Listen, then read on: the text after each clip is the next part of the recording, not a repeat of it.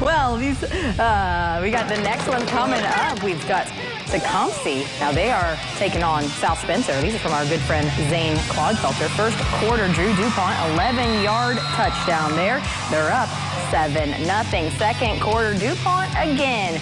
6 yards here to get in for the score. They're up 14-zip.